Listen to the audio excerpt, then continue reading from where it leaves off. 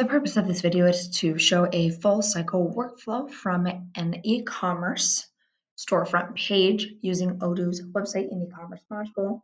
I will show you how your clients will be able to shop on your online e-commerce store. And from there, you will be able to see all of their sales their sales that have been purchased in Odoo's sales module, and you will be able to ship the products directly to your customer.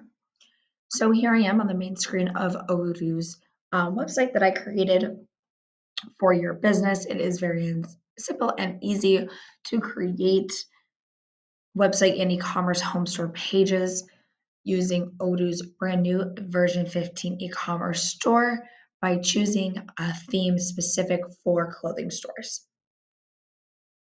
I'm going to head into our e-commerce shop that I created for you, and all your products will populate from that e-commerce store that you have uploaded into Odoo. Your customers will be able to go and click on different sizes and other custom variants that you have uploaded into your e-commerce store and add them to their cart. Once they have added all the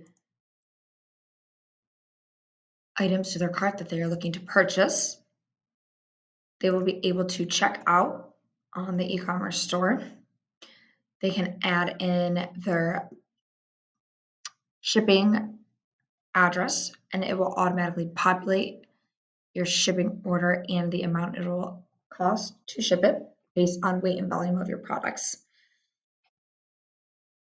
They'll also be able to pay right from the e-commerce store using a payment acquirer.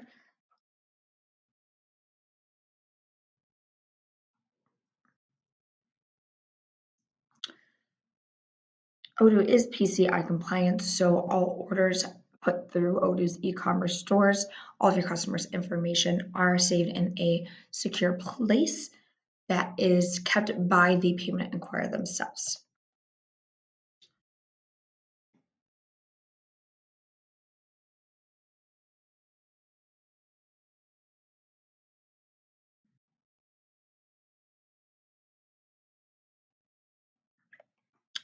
Once they have purchased their item, they will get a confirmation code saying that their item has been purchased and their order has been placed. They also will be able to follow their sales order as well as it is put into the system.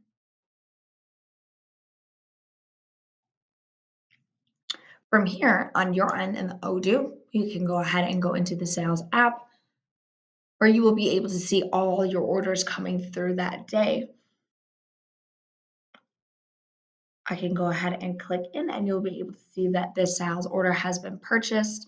It will give you all of the customer's information so that you have it on file along with that shipping address and all of the products that they are purchasing. When I'm looking at the sales order right here, I can see the 2 items and the third will be the delivery cost. But I do want to point out that there is these forecasting. One is green and one is red. This is showing you that one of the products that they have purchased, you currently do not have in your inventory stock. So I want to be able to go into my purchasing application where I will be able to see that an RFQ has automatically been created to say that I need to order this product. From here, it's going to give me just the amount of orders that I currently have in, but you can also go ahead and change the quantity if you would like to put in at least 10 in stock so you have a little extra.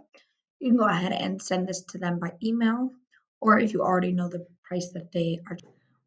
Once I have confirmed the RFQ, request for purchase, I will generate a receipt.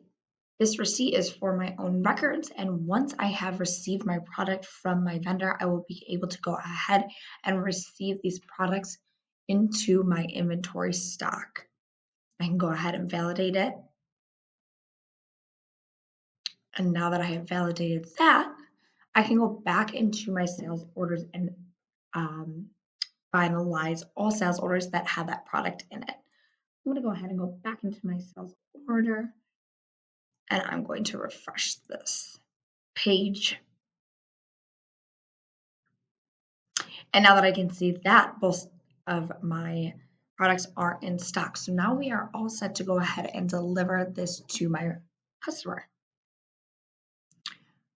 So right here at the top right-hand corner of the screen, there is a delivery screen button that I am able to go ahead and press.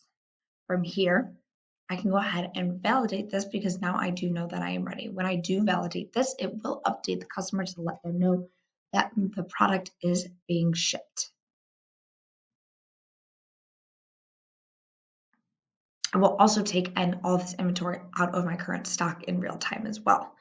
Please note in the right-hand side of the screen in the chatter, we now have our shipping label, which we can now print out and ship this product to our customers. So very simple and easy. During this video, I was able to show you how your customers can go on their e-commerce store page. They can purchase your products. From there, a sales order was automatically generated from any orders that have been completed on your e-commerce Odoo store. From that sales order, you will be able to go ahead and directly ship this product to the customer. Very simple and easy by using one of our shipping methods, USPS, FedEx, or USPS Postal Service, and you'll be able to generate a shipping label right from the shipping cost. If you have any questions, feel free to reach out to me at kfy@odoo.com.